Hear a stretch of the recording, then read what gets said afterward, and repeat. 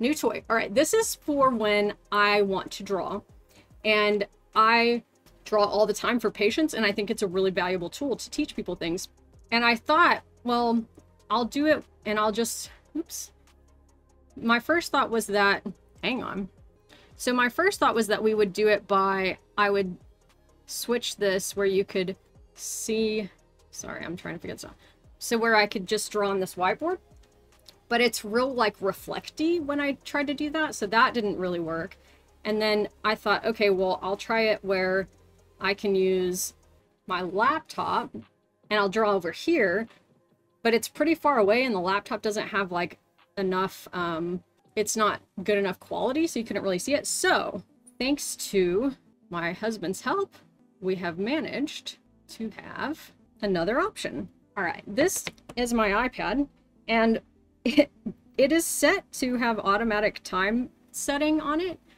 And even though it's set like that, it still says it's 9:41 and it's supposed to be in Auckland time, and it's definitely 3:40 in the afternoon, but I don't know. Anyway, so now we can together either like this, or if we still want me to be able to be on it, we can go like this. And I can draw you pictures. What should I draw a picture of? I am an artist. Don't forget. Thank you, Kyberg, for the raid. Guys, come on. I'm not going to draw a dragon or a cat. You got to give me something in my field.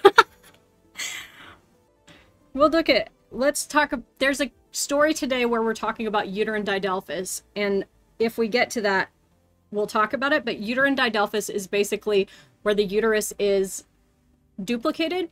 So when you are an embryo and your organs are forming, the uterus forms in two separate sides, and they come together like this, and then they connect and the inside becomes open. So they grow together like that. In the process of that, at any point, that process can be interrupted and essentially go wrong. So that's where you get things like a uterine septum or a bicornuate or heart-shaped uterus, and I mean a bicornuate uterus or an arcuate or heart-shaped uterus. You can get didelphys, which I'm going to draw a picture of, all kinds of different configurations of the reproductive anatomy. These are called Mullerian abnormalities. So Mullerian is M.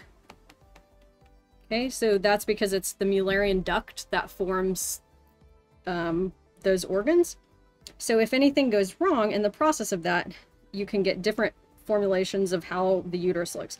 So in regards to a didelphys, that would be where there's essentially, it didn't grow together at all, and they can come on a spectrum, but these people often have, so the vagina up until the top 2/3 is, like the top 2/3 are from the Mullerian system and the bottom is not. So the vagina can have a septum in it as well. It doesn't always.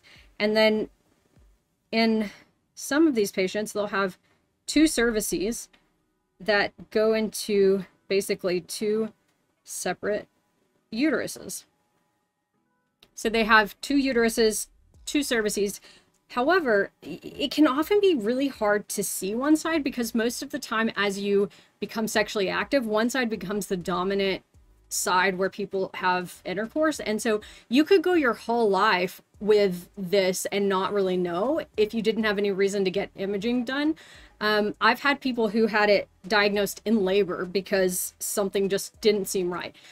And you don't always have like a visible opening on this side. It's there. It's just, it can look very much like it's adjacent to the uterus and you don't always see it. Both sides can be fully functional. I guess we'll talk about the first news story before we get to the midwife stuff because it's relevant to what we're talking about. So, but the fallopian tubes are normal, and then the ovaries form from a different set of structures as well. So interestingly, embryologically, your reproductive system, the Mullerian system, it develops at the same time, like on the same like time frame at gestational development as the Mullerian system.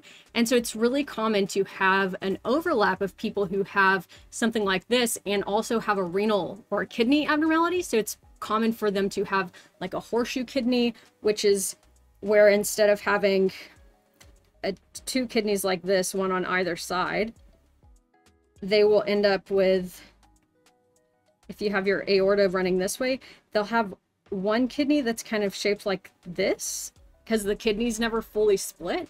So it's the opposite, right? The uterus grows together and then the inside goes away and it becomes one. The kidneys grow apart, and it can happen that they are more likely to have an abnormality in their kidney. So anytime we diagnose a Mullerian abnormality, we usually have them get a renal ultrasound as well. And the inner ear also develops at the same time as the Mullerian system and the kidneys, like embryologically. So it is also more common for them to have hearing deficits than other people. Yeah, you can have a horseshoe kidney and not have a uterus. You can have a horseshoe kidney and have a normal uterus. You can have a didelphus on your uterus and your kidneys can be fine. It's just they're more common than the general population.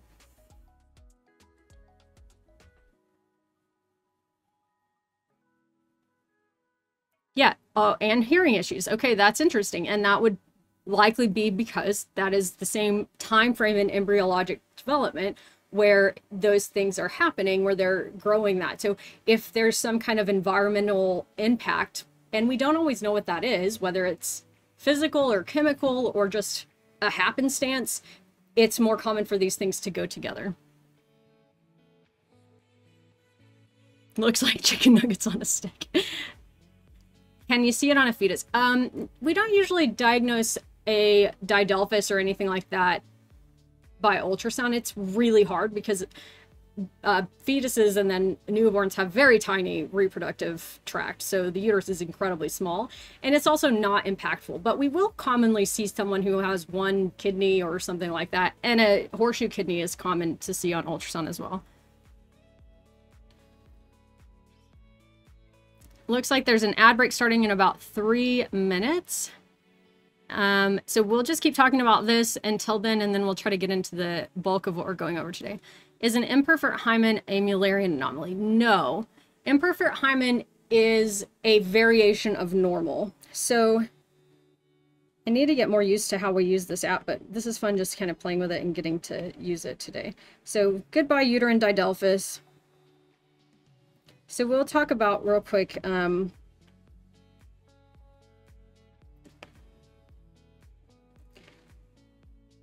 so hymens can come in many forms, and actually rather than drawing, this one's probably a good one for me to just show you. We'll talk about bicornuate uterus as well. Didelphus, and she was told she couldn't have children. You can be pregnant with a didelphus. It is more common to have pregnancy complications for sure. I recall MDJ mentioning how when one fallopian tube is lost, the remaining one can often catch over from the other side. I imagine it would be way easier to make the already connected tube to grab from both ovaries. Not sure what you're asking. I imagine it would be way easier to make the already connected tube to be able to grab from both ovaries. It is more common that the one on the same side is the one where the oocyte enters, but that's not always how it works.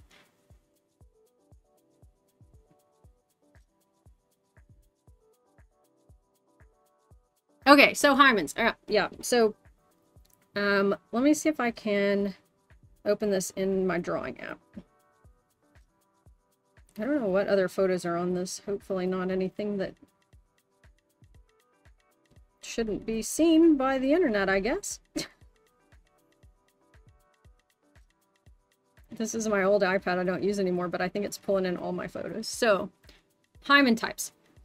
More common for people to have as a child usually will be, come on, I don't know how to use this yet.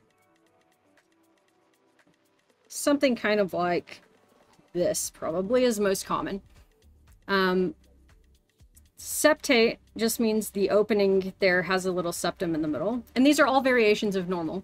Imperforate is a problem sometimes. Well, yeah, depending on how long it's imperforate. And cribiform can be problematic as well. And then you can see this one is disrupted here. So it used to be connected like that. It was like an annular, and that disruption can happen from intercourse, gymnastics, riding horses, whatever it is that you're doing can cause that. Bottom left is a cursed picture. Yeah, sorry, links, you have to whisper a link to a mod. If there's any mods here, you can whisper a link to them and they can get it to me, but or you can just go to my most recent YouTube community post and put it there. Okay, so why is imperforate hymen sometimes a problem? Sometimes if the hymen remains completely imperforate until the time that somebody is having menstrual cycles, when you have menses, the blood can't go anywhere. So the way that these people present is they have never started their period, but they have cyclic pain each month that gets worse and worse. And then when you do an exam, you can see kind of a bulge here, and it typically looks bluish in color. And it's because old blood from when they actually have started menstruating, they just don't know because there's an imperforate hymen builds up behind the hymen. It can just cause a lot of pain. It won't build up until it bursts. They'll come in because of pain most of the time. So yeah, that's that. Someone had asked, I don't know how to get this photo off now. Let's see if I can learn how to do this.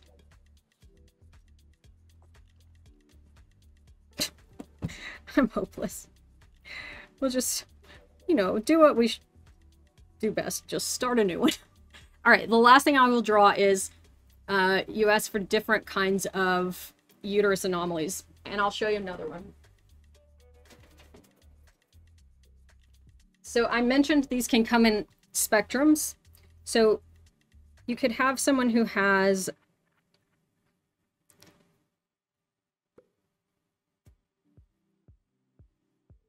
this. Okay, that is a uterine septum. So the inside part of the uterus where the endometrium is, where an embryo would implant, is kind of heart-shaped. But the outside of the uterus, you can see here, has a normal contour. So that's called a septum. All right, so then you can have what we were talking about earlier, where the uterus is heart-shaped. This is called arcuate. And this is a variation of normal, essentially. So that is different from a septum because this doesn't go quite as far. They are kind of on the same spectrum, I guess, but it's not the same. And also the contours on the outside here are different. Okay, so that's called arcuate. Then you can also have bicornuate. And this is where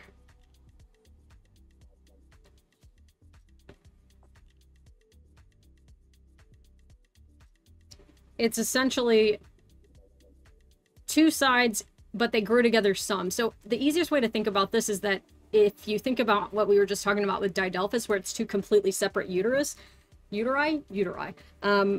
is that this one partially grew together. So the difference between septum is that this on the outside is two. And the difference between arcuate is that it's much more pronounced.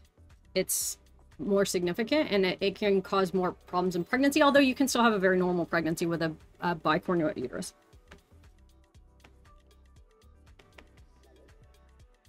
Sometimes these will become what we call a unicornuate uterus, and people always like this because they like to call it a unicorn uterus, which I find cute. And it will often have a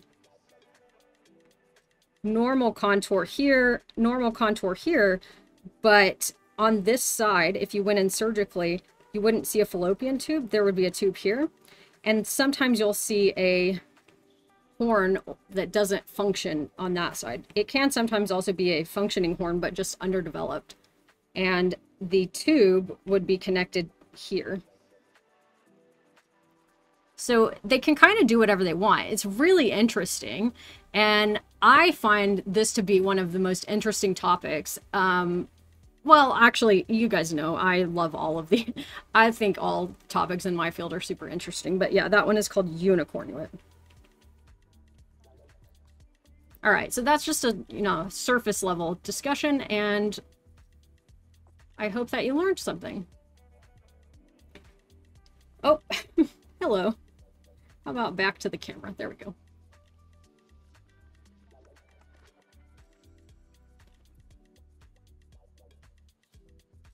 Let's just go back through a few of these, see if I missed any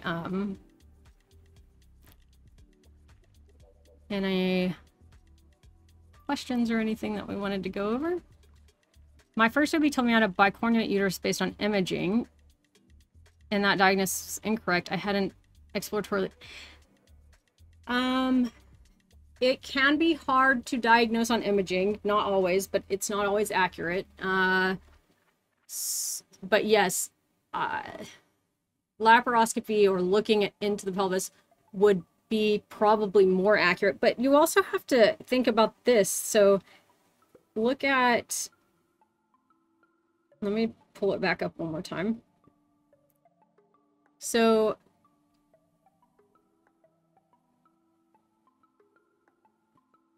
sorry. If you think about it, if you looked in the pelvis from the top, like you went in surgically into the abdomen through the belly button and you looked down into the uterus, like this one would look normal. This one often will look normal visually if you're just looking at it. It's not always as pronounced as it looks there. Sometimes this one can look normal. So there are variants of these that, because they mainly affect the inside of the uterus, they might not actually be clearly abnormal on laparoscopy. Most of the time we can see it, but it's, yeah, sometimes you can't. All right, that was fun testing out our new toy.